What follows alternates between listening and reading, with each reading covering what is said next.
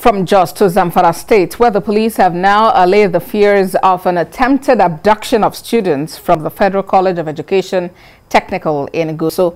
This comes after some farmers rushed into the school premises, raising the alarm. The police say the farmers only noticed the presence of the local vigilante group who were on the move to attack a nearby village. The State Commissioner of Police, Ayub El-Kana, told TVC News it's an act of fear on citing some local vigilante group who were on the move to launch an attack in a nearby community. Governor Bello Matawale, who visited the school, has now ordered immediate deployment of security operatives and building of the school perimeter fence.